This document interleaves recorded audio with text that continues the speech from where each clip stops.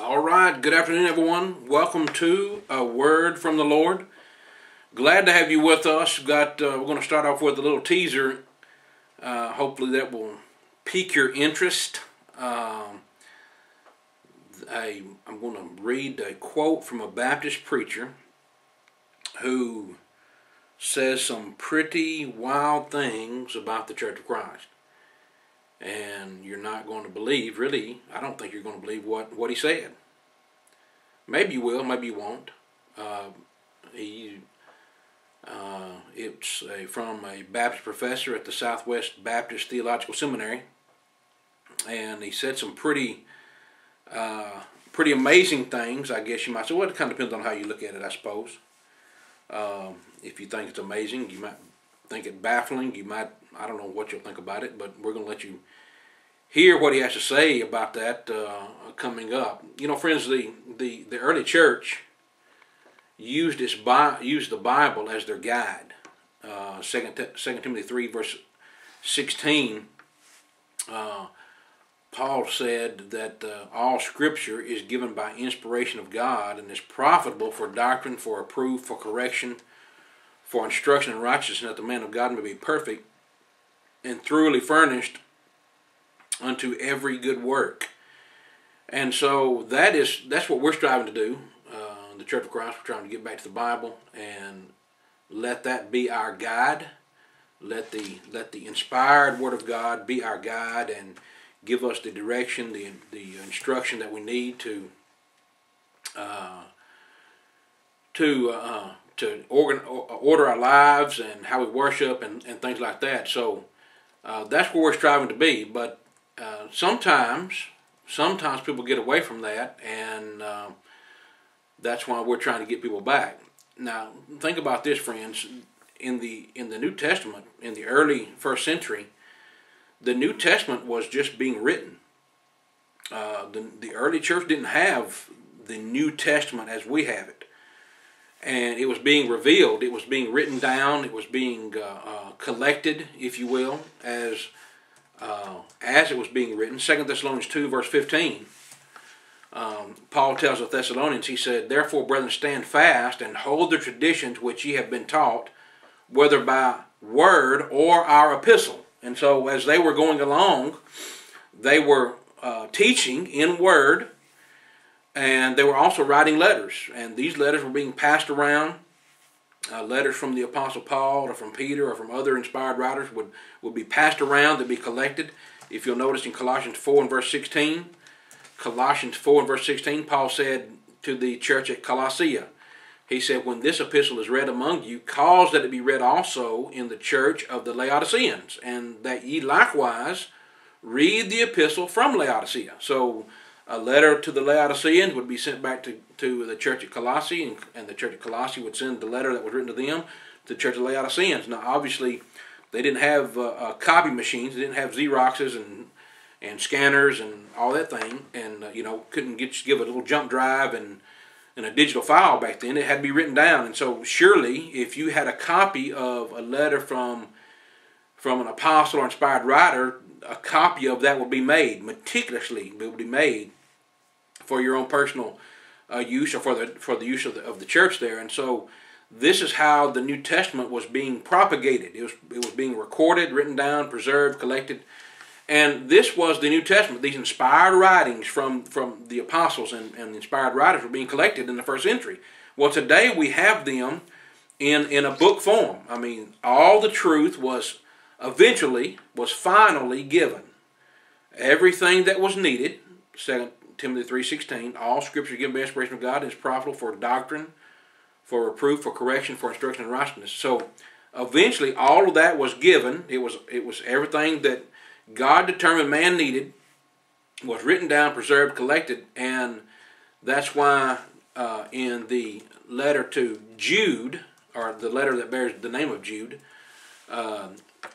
Jude says in verse 3, Jude 3, he says, "When I gave all diligence to write unto you of the common salvation, it was needful for me to write unto you and exhort you that you should earnestly contend for the faith which was once delivered unto the saints." And so the faith that was once delivered, and that word, by the way, that word "once delivered" is the idea of one time. It was conclusively delivered. So the faith had been conclusively delivered, and that's what he says you should contend for. And so the early church, by the end of the first century, no doubt about it, all the New Testament had been written, had been compiled, it had been preserved, and that is what they used. They may have had apostles at one point speaking to them the inspired words, but eventually all of it was written down in letters. That we needed, everything we needed was written down in letters, and which, by the way, I believe that's why Paul said in 2 Corinthians chapter 4, 2 Corinthians chapter 4, we have this treasure in earthen vessels. That were men. Men were the earthen vessels. The gospel of God was in earthen vessels in themselves, but it was being written down, and that's what they followed. And so we're trying to stick to the Bible and nothing else. Now, you won't believe what this Baptist preacher said about the Church of Christ, and that's coming up here on A Word from the Lord. Before we get that, let me give you some contact information.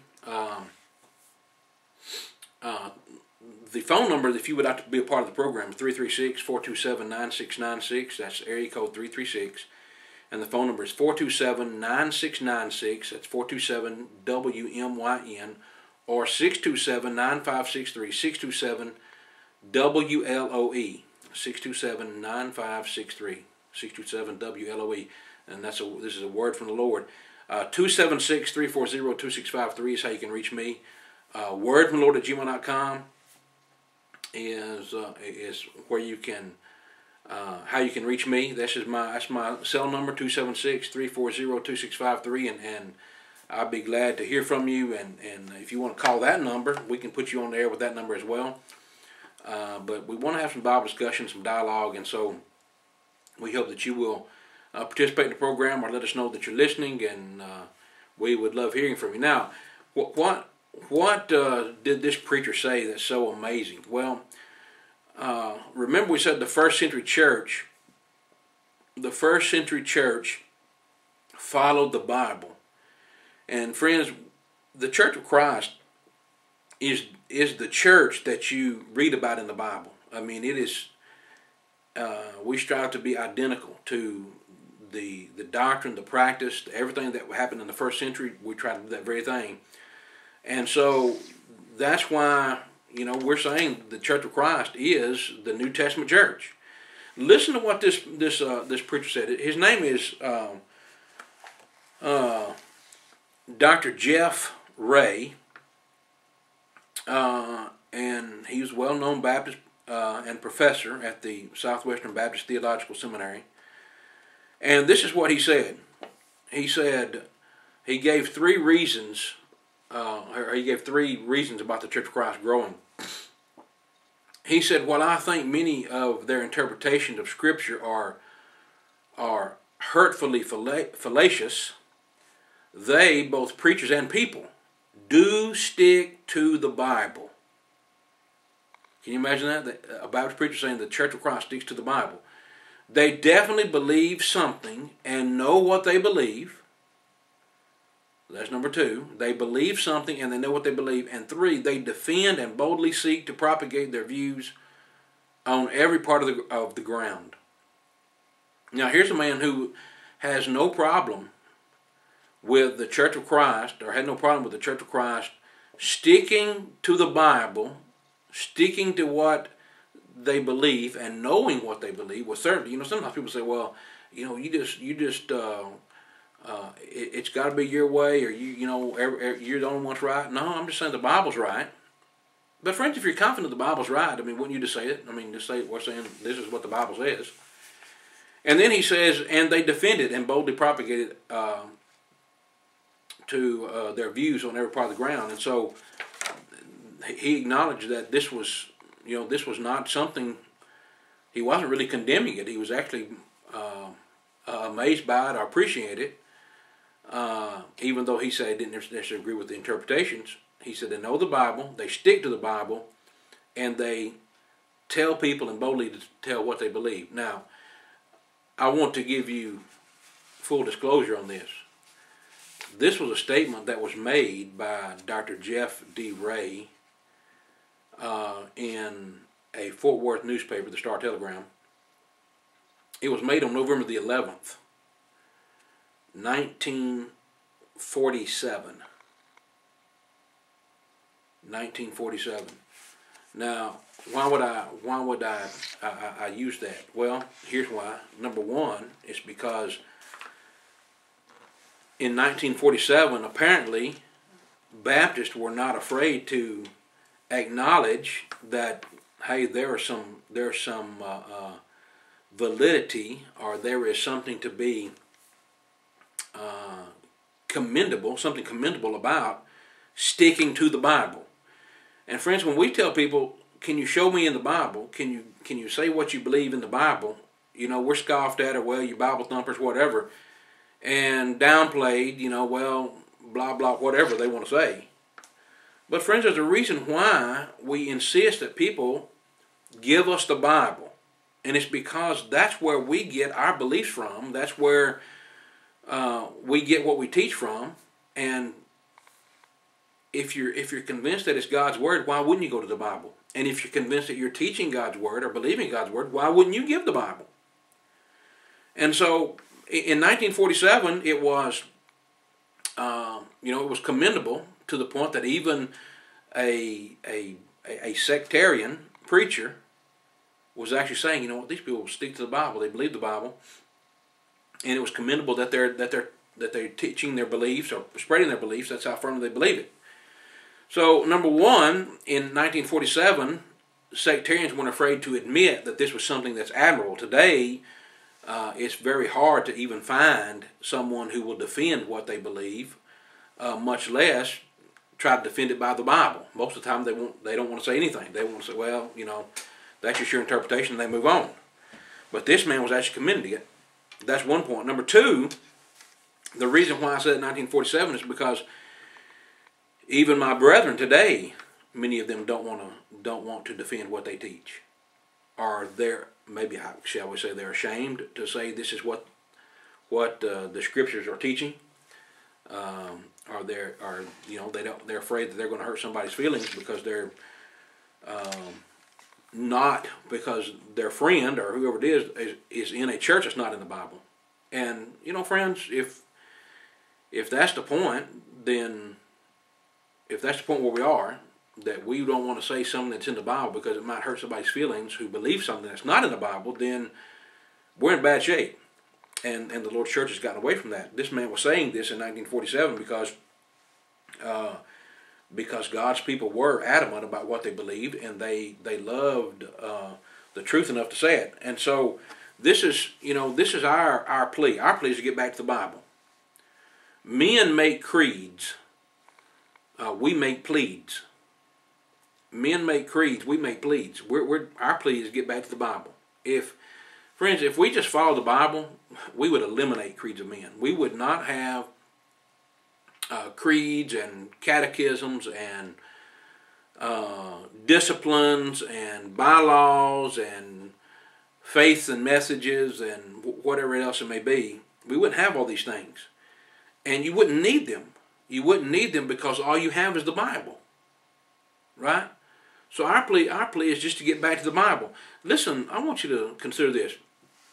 This is from the Lutheran. Let me get this here. This is from the Lutheran Confession, the ELCA.org.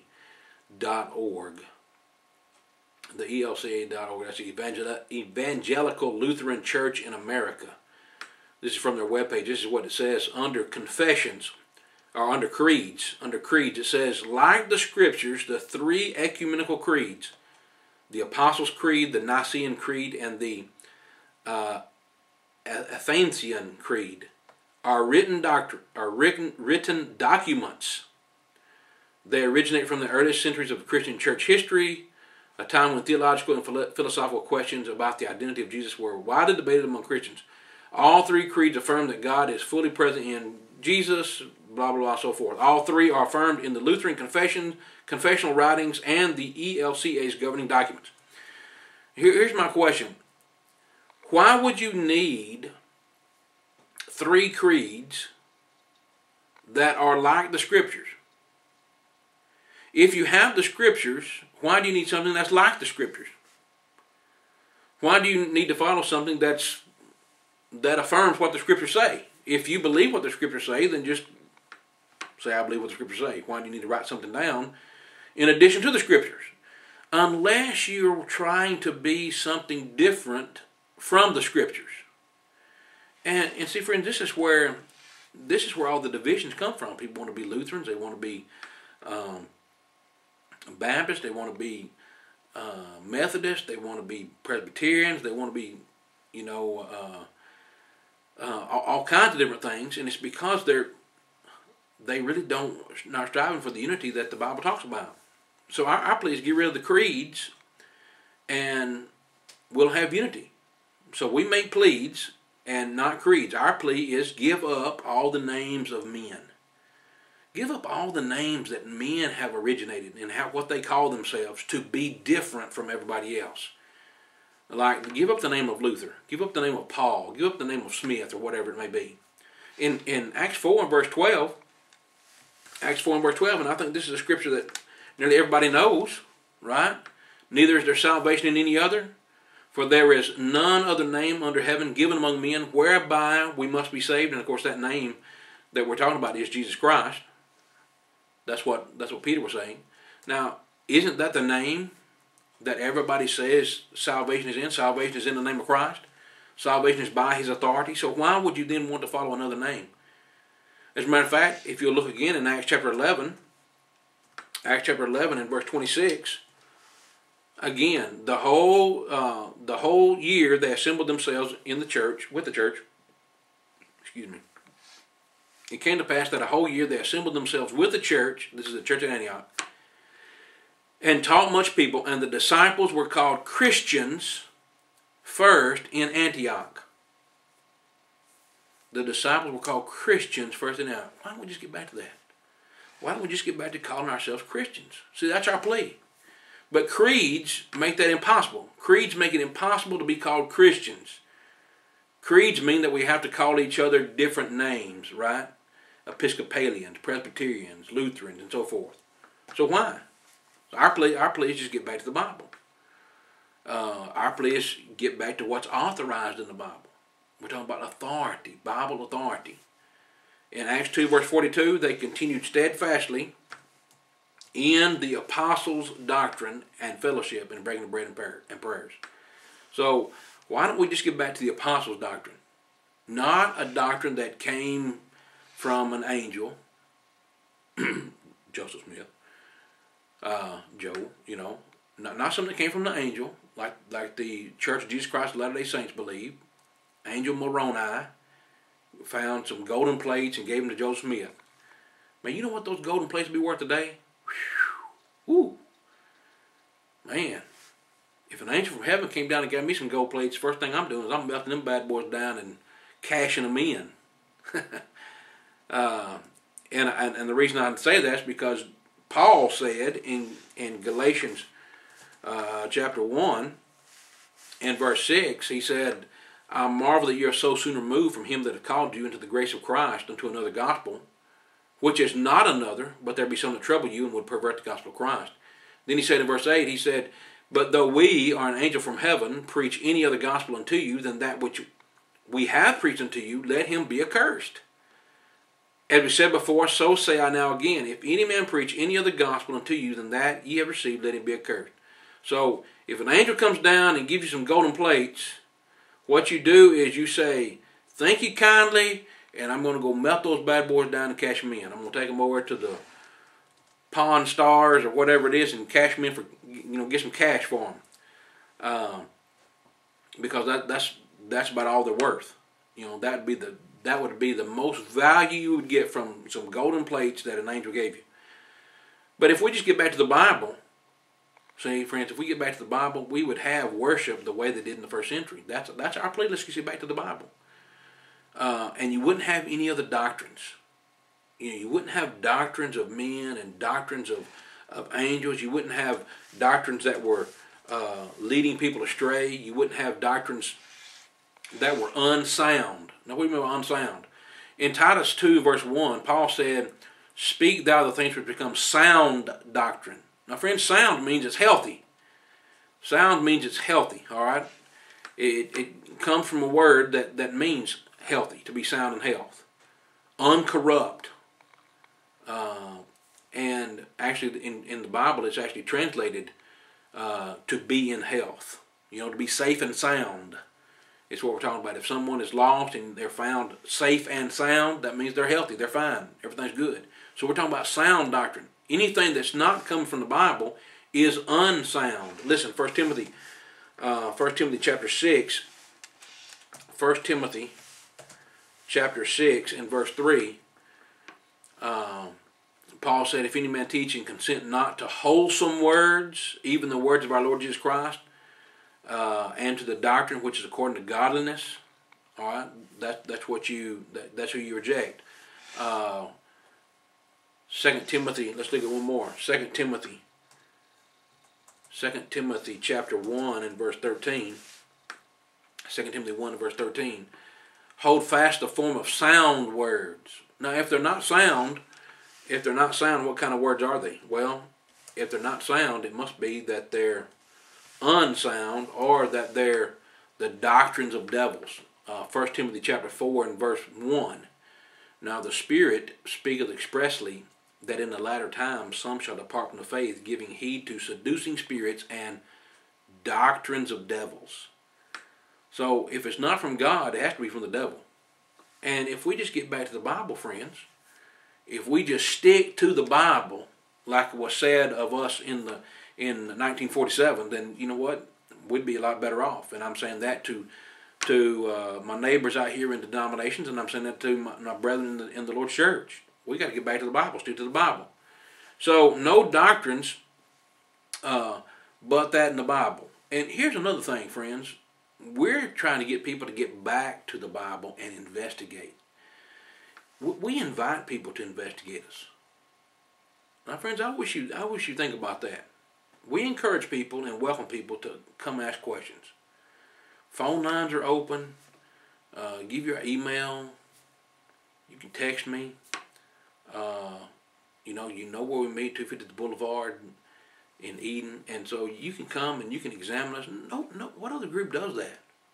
Now, I will say I did see an ad in the paper, and I actually went down to visit this place. It's supposed to be on a Saturday night. It was asking the hard questions, and so I went down, and they weren't there. I guess they'd answered all the hard questions. I don't know. I think they moved their times maybe. But the ad in the paper said Saturday night at 6 o'clock, and so that's when I went. And I was going to ask the hard questions. I was going to ask the hard questions about why are you in the Lutheran Church, or why do you believe this? Why do you have women preachers? Why do you have a presiding bishop? Who, by the way, is a woman. I mean, where's the Bible authority for that? And so, we're inviting investigation. We invite people to come and examine us, like the Bereans in Acts 17:11. They received the word with all readiness of mind and searched the scriptures daily, whether those things were so. And so that's what we're trying to do. Speaking what the Bible speaks, and doing Bible things and Bible ways, and calling Bible things by Bible names and so forth. Now, and so, friends, that's really why we're doing what we're doing. That's why we're trying to be the way we are. Now, friends, I want you to consider another statement from another Baptist. Now, this statement was made about 30 years later than the first one that we read. This is a different Baptist, but he's from the same Southern Baptist or Southern Baptist Convention. The first one was from Southwestern Baptist Theological Seminary. This is the former president of the Southern Baptist Convention, Dr. Wayne Dehoney. This is what he said about the Church of Christ. He said the Church of Christ are they have a profile of faith and practice contradicts practically every solid conclusion by the authorities of mainline denominational establishment. So in other words, the authorities come up with, well, this is what we need to do to grow, this is what we need to do to be right, to be successful, whatever. And he says, you know what, the churches of Christ are flourishing, and they're throwing these things out the window. They're rejecting these things, and the reason why they're rejecting them is because the Church of Christ typically, and I'm saying they should get back to this, is get right back to the Bible. But sadly, that's not really the case. Sadly, there's so many of the churches in our brotherhood that are trying to become more like denominations. But this is what he says. He says the churches of Christ are anti-ecumenical in their relationships. Anti-ecumenical. That's a $64 word. And what it means is they don't do this unity and diversity stuff. They don't say, well, we're all one big happy family. We're just different, you know. You know, we got our Baptist brethren and our Pentecostal cousins and whatever. No, the Church of Christ don't do that because they look at the Bible. They're anti-ecumenical. The unity movements that you see from time to time in this area and other places, the Church of Christ don't do that. They're anti-ecumenical. So don't come up and say, well, we're all one big happy family. No, I wish we were. I wish you were my brother, but we're not brethren. They're conservative in their theology, autonomous and democratic in their congregational practice, without any semblance of denominational superstructure. In other words, you won't find in the Church of Christ, you won't find one man over several congregations. That's not the way the Bible has the church set up. Now, the denominations do that. I'm kind of getting ahead of myself here, but I'll just go ahead and take this point I'll go ahead and take the time to make this point. I want you to consider this. Here's the going back to the Evangelical Lutheran Church in America, the ELCA, the North Carolina Synod. The North Carolina Synod. This is how the Lutheran Church is set up. The Lutheran Church has a presiding bishop. And in this case, her name is Elizabeth Eaton. There's all kinds of things wrong with that picture, brethren and friends. A presiding bishop is wrong. And even if there were such thing as a presiding bishop, the Bible tells what a bishop should be like. It gives the qualifications for a bishop, one of which is the husband of one wife. It would not be, ever be a woman. But in here you have the ELCA has a presiding bishop, Elizabeth Eaton. Now, do you see the problem there? So, I mean, you will never find that in the Church of Christ. In the Church of Christ, you will never find a man or even a group of men over several congregations dictating what goes on here and there. They're autonomous. Now, this man goes on to say, this back to what Mr. Wayne Dehoney said. He said they make rigid moral and ethical demands on their members in such matters as social drinking. Friends, the Church of Christ wants people to be pure. The Bible says be pure, be holy as I am holy. 1 Peter 1:15 and 16. And so God's people should be holy. We don't look like the world. We don't talk like the world. We don't act like the world. We don't dance. We don't go to dances and the proms. And anybody in the Church of Christ that does that, promotes that, they need to repent. And I've known of individuals, congregations of God's people that would promote a prom, letting their young people run around with scantily clad dresses, low cut, high cut, and whatever else, and they're sending them off to a night of promiscuity at the prom, and asking for problems. But God's people who are concerned about rigid moral and ethical demands on their members wouldn't allow that. They'd say no to that. Things like social drinking. Which, by the way, speaking of social drinking, the the folks on the council in Eden ought to be ashamed. It's bad enough. It's bad enough that we have mixed drinks being even sold. But now, in case you're wanting to drink a little earlier, you can go get a drink at 10 o'clock in the morning on Sundays now. Well, let's think about that, friends. If we're so pious and religious, where should you be at 10 o'clock on Sunday morning? Most people would be in church if they claim to be believing God. So obviously, the folks who made this, who voted to pass this law, they're not concerned about people being in church, right? Being in worship, which I guess most people who they may go get drinks after they get out of church. I guess I don't know.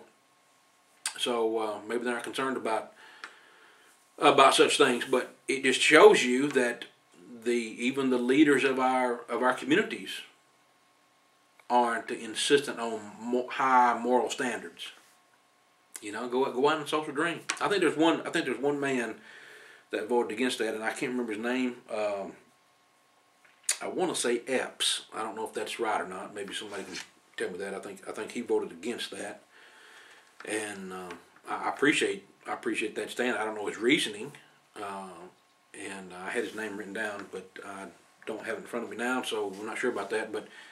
But anyway, the Church of Christ would say, that was a good policy to stand against that.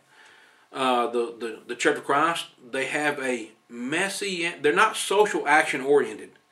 Not social action oriented. Friends, let me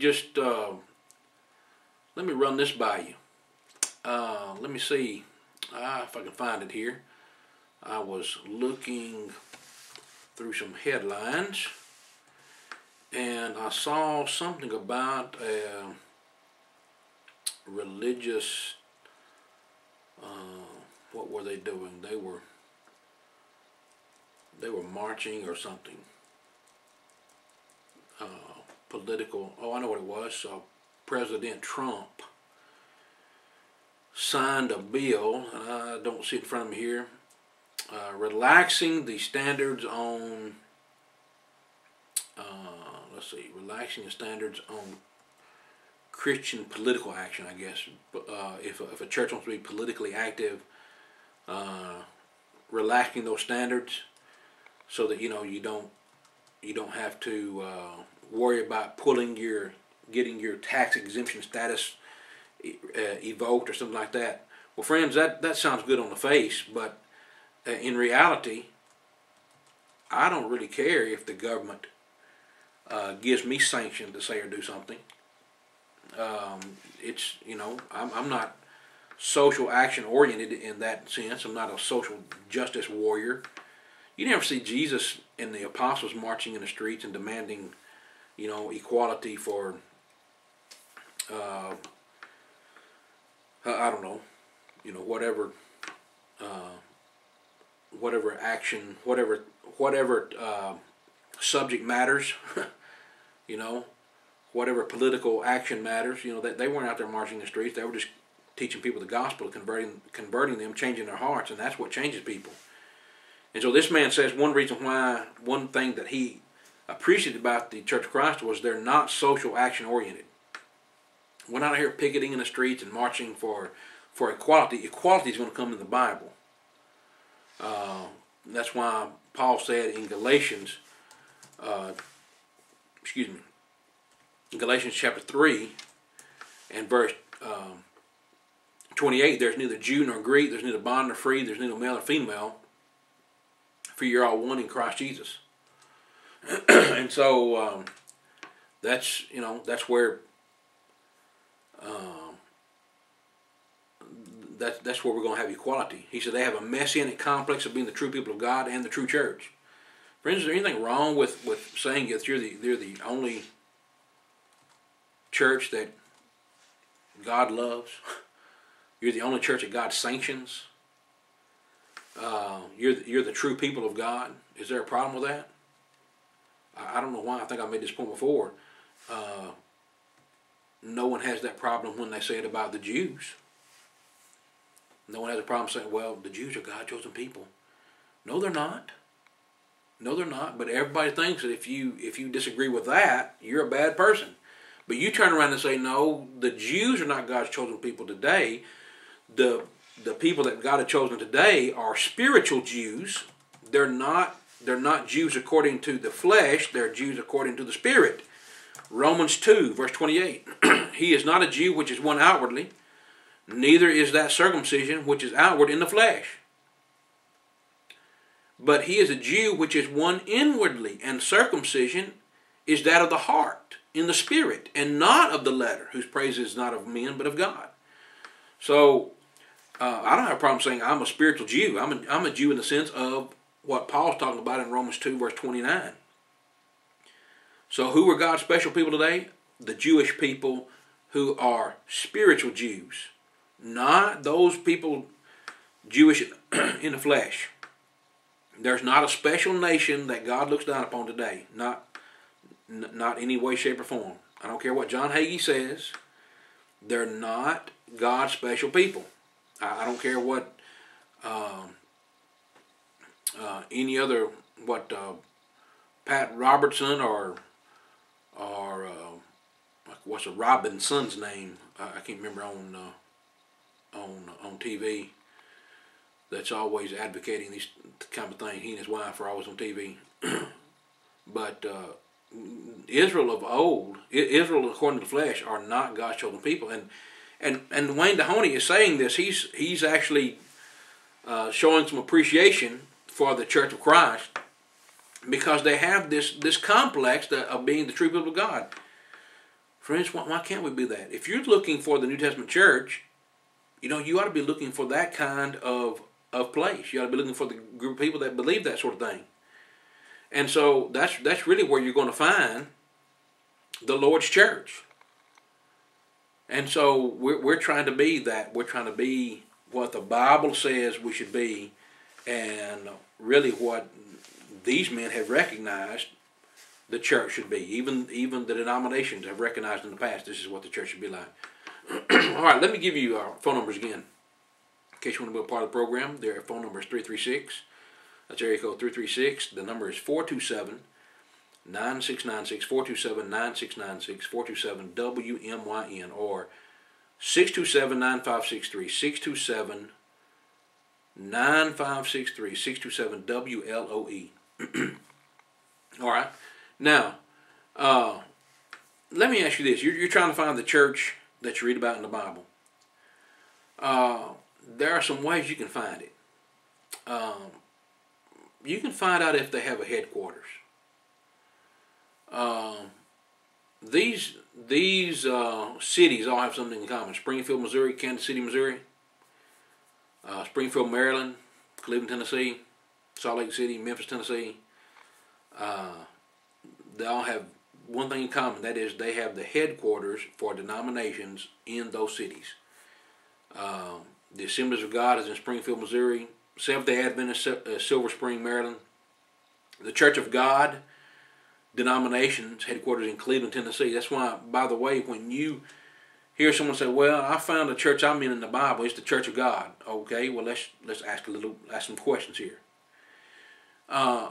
Is the headquarters of the church you're in Cleveland, Tennessee? Yes. If it is, then you're not the church you read about in the Bible. That's just like, friends, if you're looking for the Lord's church, and you find someone says, "Well, the Church of God is mentioned in the Bible." Okay, very good. Yes, it is. But is it the same church? Is it everything else about it the same church?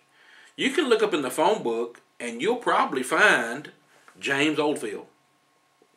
If you just get on the interweb, if you get on the World Wide Web, type in James Oldfield, look up James Oldfield, and you'll probably find, I don't know how many you'll find. Haven't looked at it, but I'm sure there's more than one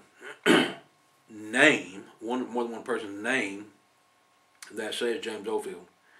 As a matter of fact, I know there is. My sister said she was looking for some of my stuff online, and she typed in James Oldfield, and I think there's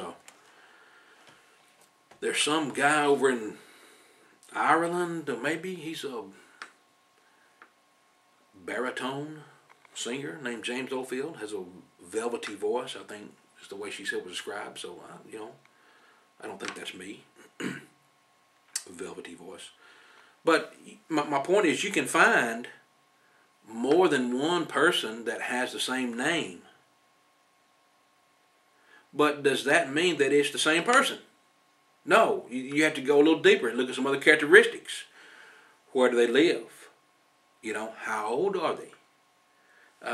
Other factors like that will tell you if you found the right person or not. And so if I'm trying to find the church of Christ, or the church you read about in the Bible, I may find the church that says Church of God. But if I do a little digging, I find out that the Church of God that I'm looking at actually has a headquarters in Cleveland, Tennessee. I know that it's not the one you read about in the Bible. Isn't that easy?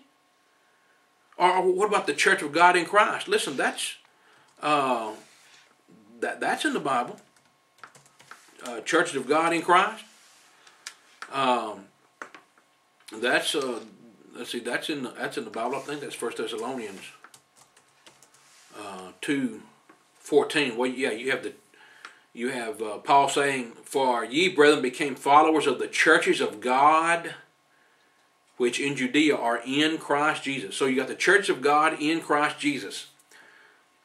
Now, can you find a church of God in Christ? Oh yeah, you can find the church of God in Christ in the Bible.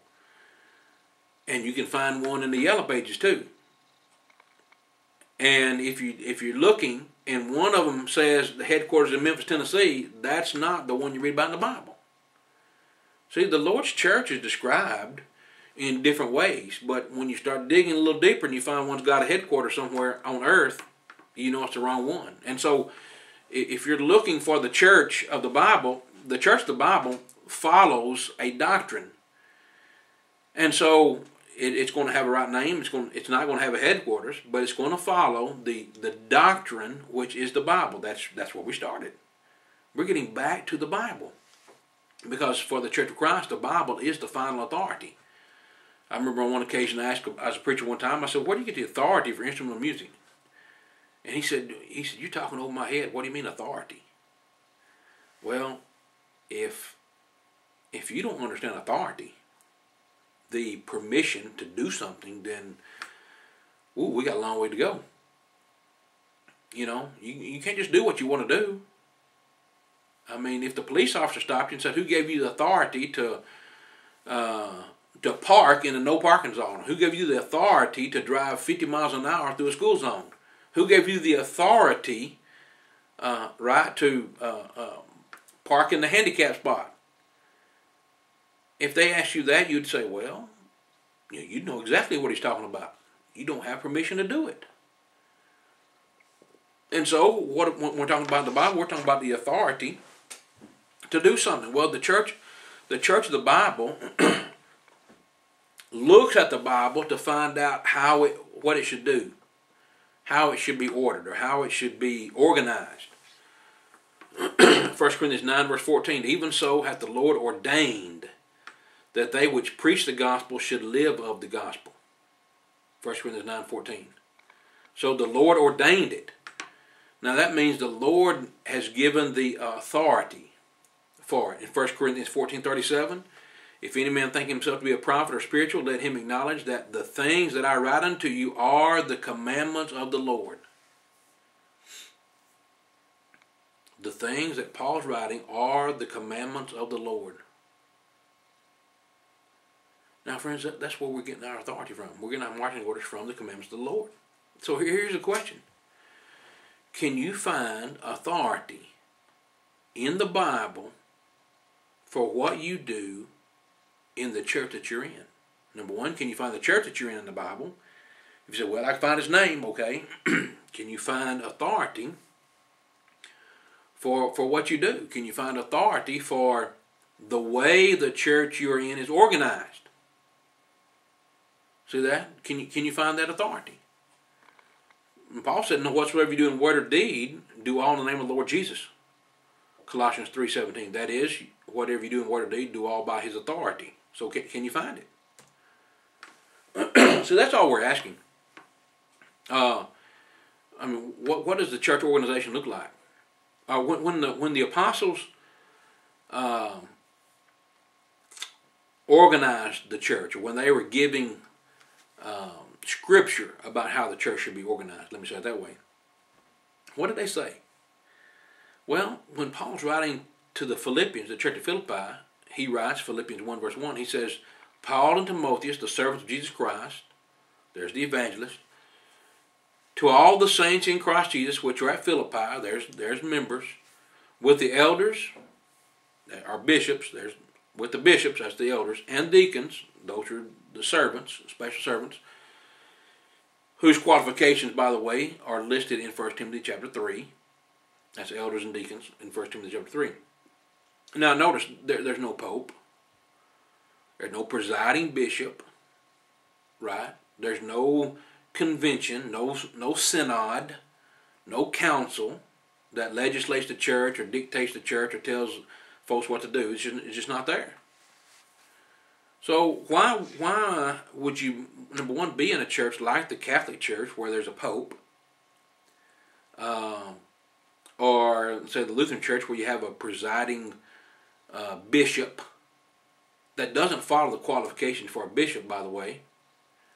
Why would you be in that church? Why would you say, well, everything's fine? You would do that.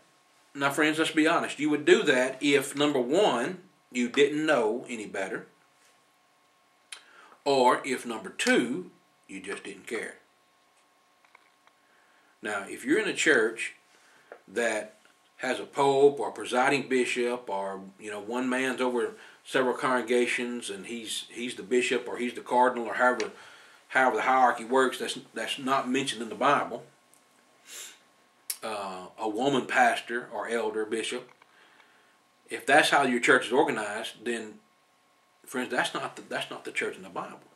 See, and I'm saying we're trying to stick to the Bible, which used to be admirable. That's where we started. That's the point I started with. It used to be admirable. It used to be something that everybody said, you know what, they stick right to the Bible. Man, they do it right by the book. They go right by the book. And nowadays, it's like people don't even care about the book, right? So the church you're in, is it organized the right way? Is it organized the right way? Now, I want you to notice something, that the elders have certain qualifications. Like I said, I'm not trying to keep harping on this point here, but go back to what we talked about on the Lutheran Synod. Here's the presiding bishop is Elizabeth Eaton. All right. Well, here's what Paul said in 1 Timothy 3, 1 through 7. He said, this is a true saying, if a man desire the office of a bishop, he desireth a good work. So right off the bat, the bishop is supposed to be a man. A bishop must then be blameless, the husband of one wife. There's two strikes right there against the Lutheran Church's presiding bishop. All right. Must be the husband of one wife, vigilant, sober, of good behavior, so forth. It doesn't take long before you start seeing that, you know what, these people aren't organized right. They're just not organized right. And why would you want just one man to be over one church, one congregation? Why would you want just one man doing that? Much less one person over several congregations. I mean, why would you want that? All right. Listen again, Titus 1 verses 6 through 11. If any be blameless, the husband of one wife. He must be the husband of one wife. You just can't get over that. You have to stop right there. And so, I'm saying, friends, when you're looking at the church you're in, is it organized like the church that you read about in the Bible? And no one should want one man to be over all this. Listen, elders in God's church, in His plan, elders do have some rule. They have some authority. Titus 1 verse 5, for this cause left I thee in Crete, that thou shouldest set in order the things that are wanting, and ordain elders in every city as I have appointed thee. Now, somebody might say, well, James, there's your authority for bishops over several churches, a diocese or a synod, whatever. Ordain elders in every city. But look, it's written again in Acts 14 verse 23. It's written, and when they had ordained them elders in every church, and prayed with fasting, they commended them on the Lord, on whom they believed. So you have elders that are over an individual congregation. Elder is plural, always more than one. And they're never over just one church. They're never over just one church. They're always over just one congregation, then they're over several. But never one person in authority. And friends, there's wisdom in that. There's wisdom in that man seemed to overlook. And so we're saying, let's get back to the Bible. If a church is going to operate on the authority of Christ and His apostles, it has to look a certain way. So friends, don't call up and tell me you're in a church you read about in the Bible, and then we start finding out that the church you're in is organized differently. Why wouldn't God have it this way? Why would God have it this way? Well, notice this in 1 Thessalonians 5:12. 1 Thessalonians 5 and verse 12. Paul said, we beseech you, brethren, to know them which labor among you and are over you in the Lord, and admonish you. That labor among you. They labor among you. They are among them. 1 Peter chapter 5. 1 Peter chapter 5. Verse 1, elders which are among you, I exhort, who am also an elder and a witness of the sufferings of Christ, and also a partaker of the glory that shall be revealed. Feed the flock of God which is among you, taking the oversight thereof not by constraint, but willingly, not for filthy lucre, but of a ready mind. Not being lords over God's heritage, but being examples unto the flock. Now, think about this. If you've got one man, or in the cases we've just been looking at, one woman who has assumed the role of a bishop, for which she's not qualified in the remote.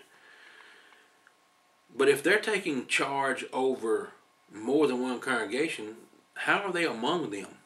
How are you among people in different cities? How are you among people in different parts of the state or different parts of the country? You can't be among them all the time. You can't. Someone said, well, a farmer's got cows, a rancher's got cows, and they got them in different pastures. He's the rancher to them all. Well, okay, you may have to go to pasture to look at them. But you know what? This is not how God has set up the church. God doesn't set up three flocks and have one shepherd that walks around all of them. He said, if you got a man that's qualified to be a shepherd, he's going to be a shepherd in that congregation. But not by himself even. Listen, God knows that pride comes into play. And that's why you don't want one man to be in that place, lest he become not a novice, left being lifted up with pride, he fall into condemnation of the devil. So God doesn't want one man to be in charge of his flock, lest he start lording over the flock and say, I'm going to do it my way. All right? I'm going to do it the way I want to. Now, friends, this is just the wisdom of God's doing things according to the Bible. And friends, that's what we're trying to get you back to doing. We're trying to get you to say, you know what, let's look and see what the Bible says. And there's a reason why God organized the church in this way. Qualified men over each individual congregation, because each church is autonomous, that is self-governing. Each church, if they were qualified, had their own elders. If the men were qualified, they had their own elders. Acts 20, verse 17, Paul called the elders of the church at Ephesus to meet him in Miletus. Now, why didn't he call the elders and say, now, you're also over the church in Miletus? I'm calling you here because, after all, this is part of your diocese. He didn't say that. He called them Miletus because he couldn't get to them. He said, meet me over here. So they did. But they were still the elders of the church at Ephesus. They were not elders in any other congregation. And so there's a reason why God organized the church this way, to have men over one particular congregation, looking after the affairs of one particular congregation, and not over several. It's a checks and balances, if you will. A fellow used this example. It's like the difference between a plate glass window and a window that has several different window panes. If you throw a rock into a plate glass window, you replace the whole window, because it's all going to break. But if a rock hits a window pane, you can just replace that one little window pane, 8-inch square window. That's a whole lot easier to replace than a 5 or 6 foot square window. Just replace that one little pane, maybe not even a foot, 8, probably about 8 inches or less, maybe. It's easier to replace that one. It preserves it. It keeps everything intact. So God knew that, if I organized the churches in such a way that one man is going to be over several, boy, there's no stopgap there. And so this is why God would not want just one man, in place, lest they be lifted up with pride. Start seeking the power, enjoying the power. Paul didn't even want that. Paul didn't want to be in charge of everything. And so, he made sure there was checks and balances in place. Now, if we're looking for the church that God established, let's go to the Bible, see what it looks like. And friends, I know you can find it. I know you can find it because we're trying to show it to you. It's right in front of you. If you'd come visit with us, you could see it. You could see it. Okay, I'm gonna get the phone numbers one more time. I know we're running out of time, but I want you to. Got about 3 minutes, so if you want to call in the last minute, then you're welcome to do that. Area code 336-427-9696, 427-9696, or 627-9563, 627-9563, or you can call me 276-340-2653. Friends, if you're looking for the church that you read about in the New Testament, you're hearing about it right here. The Church of Christ meets at 250 the Boulevard in Eden, and you're welcome to visit with us. 9 a.m. for Bible study, 10 a.m. for worship, and Thursdays at 7 p.m. for Bible study as well. And we're studying. Actually, this is some of the material we're studying. We're studying the church you read about in the New Testament, the church that, if you're reading the New Testament, this is the church you're going to come across, the church you're going to find. And how do you know that it's the church you read about in the Bible? So let's help you find it. Friends, again, our plea is to get rid of the creeds. That's our pleas. One of our pleas is get rid of the creeds. One of our pleas is get back to the Bible. Drop the names of men, drop the doctrines of men. Just get back to worshiping the way God said do it. And friends, it's an admirable thing to get back to the Bible. Again, the quote we started off with was a Baptist preacher saying, the Church of Christ sticks to the Bible. Don't you want to be a part of that? Don't you want to be a part of the group that sticks to the Bible? Let's get back to the Bible. If we get back to the Bible, we'd cut out a whole lot of foolishness in the world. Not just in the religious world, but in our culture and our society altogether. All right, friends, I'm out of time. 276-340-2653 is how you can reach me at wordfromthelord@gmail.com. Until next time, always make sure that what you're getting is a word from the Lord. Have a good night.